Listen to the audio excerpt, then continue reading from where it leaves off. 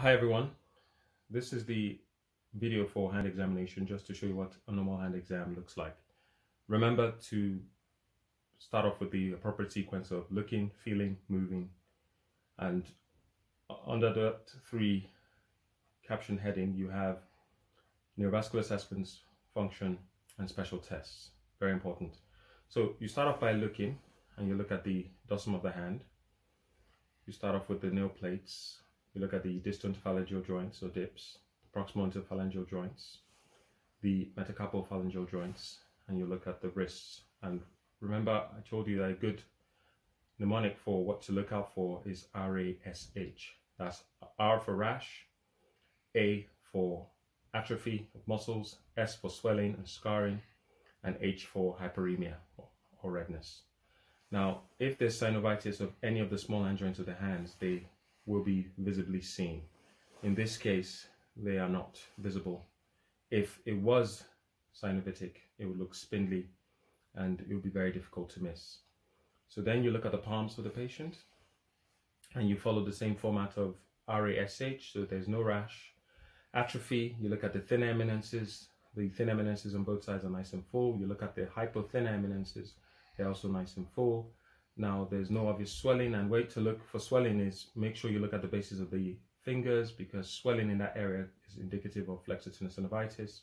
And make sure you look out for scars at the wrists for evidence of previous carpal tunnel syndrome surgery.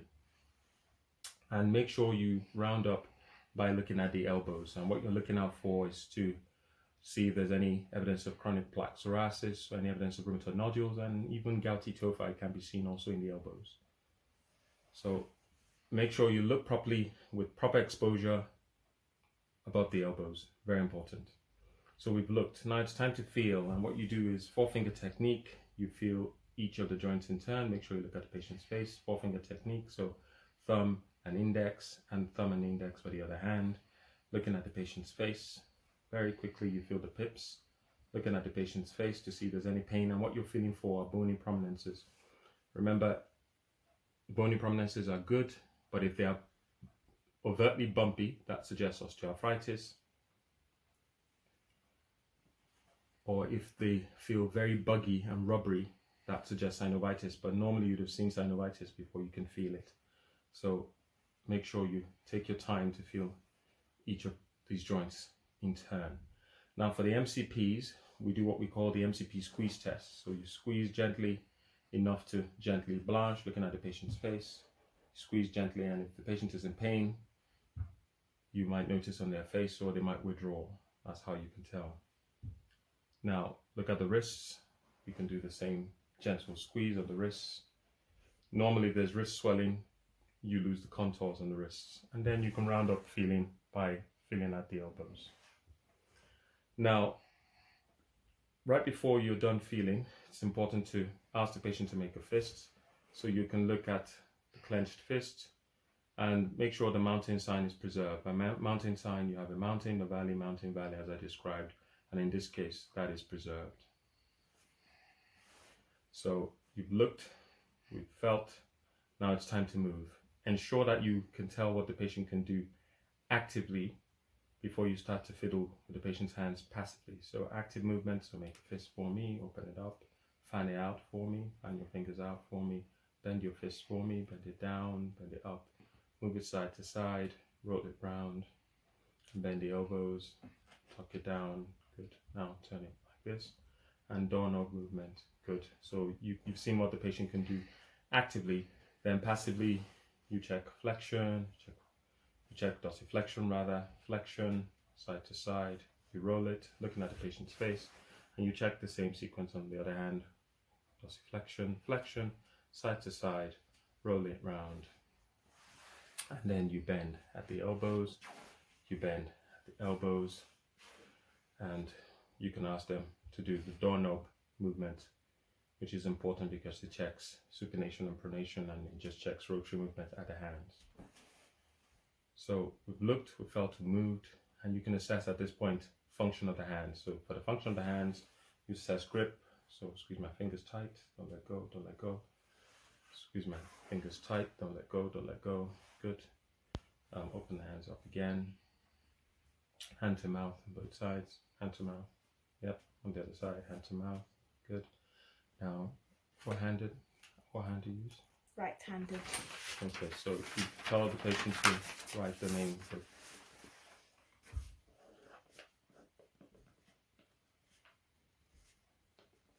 Yep, and can you attempt with the other hand, if you can manage? So you should check both with the dominant hand and non-dominant hand just to see what the movements are like, and obviously using this opportunity to check for intention tremors as well. So handwriting is fine, and you can always pick up things like micrographia and Parkinson's in instances such as this. So you get them to pick a coin. So pick that coin for me and check in the pincer grip, and pick a coin with the other hand. That's great. And what you can do is you can check their pincers against each finger. Okay, that's great, thank you. So we've looked, we've felt, we've moved, we checked function. Now it's time for the neurovascular assessment. So we can check the vascular quickly, we check the pulse. Remember to always check the pulse with the palps and not with your thumb, because of the thumb artery. You feel the pulse, and everything that is a pair you compare. So you check on the other side. So the pulse is fine and symmetrical on both sides. And for that's the vascular assessment done. The neuro assessment, there are 3 named nerves in the hands. We have the radial, we have the ulnar and the median nerve, and each nerve has a sensory and a motor component. So for the sensory component of each nerve, for the ulnar, do you feel me touching on this side? Yes. Okay. Does it feel the same as this side? Yes, it does. Okay. So, and that's for the ulnar nerve, which is the outer border of the little finger. You check the inner border of the index finger. Do you feel me touching on that side? Yes. Does it feel the same as this? Yes. Okay. And for the radial, it's the first web space. So do you feel me touching on that side? Yes. Does it feel the same as this? Yes. Okay, so that's the sensory component of that nerve assessed. Now for the motor component of those nerves, what you do is, for the radial, if there's involvement of the radial, people get a wrist drop. So what you want to check is resisted dorsiflexion. So if you make a fist for me, bend it backwards for me. So it's like for like, make sure you oppose the forearms so they don't engage the biceps, but they only use the wrist dorsiflex. So you come in with your own clenched hand. Stop me pushing you down. That's normal. Fantastic. Stop me pushing you down. Now, if there's any weakness of dorsiflexion, you would be able to oppose the patient's dorsiflexion, but in this case we can't. So there's no more radial function, both sensory and motor. So for the ulnar nerve, it supplies the interossei, which is the dorsal interossei are for abductors, and the plantar interossei are for adduction.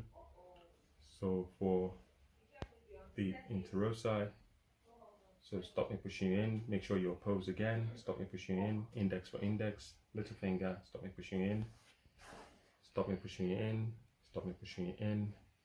That's normal, fantastic. And for the median, point your palms towards the ceiling, thumbs towards the ceiling. You stop that from, you oppose that again, stop me pushing you down, stop me pushing you down. That's great. So we've looked, felt, moved, and we've assessed the function and neurovascular assessments, and it's for special tests. And the special tests are the Fallon's and Tinel's test. And for Tinel's test, it's a tap test. You tap here, and what you're tapping for are pins and needles after 10 seconds. Any pins and needles? No. And you tap here, any pins and needles? No. And for the Fallon's test, people do also prayer sign, but I like to just flex at the wrist, and you flex for 10 seconds. Any pins and needles? No. And what you would expect in a positive test is paresthesia in the lateral 3.5 digits. And you do it on the other side. Any pins and needles there? No. Okay, thank you. So that is, thank you for the examination, for allowing us to exam. So that is a complete hand exam, normal hand exam, and any of the abnormalities would be very obvious if you follow the right sequences, and it can't be missed. Thank you.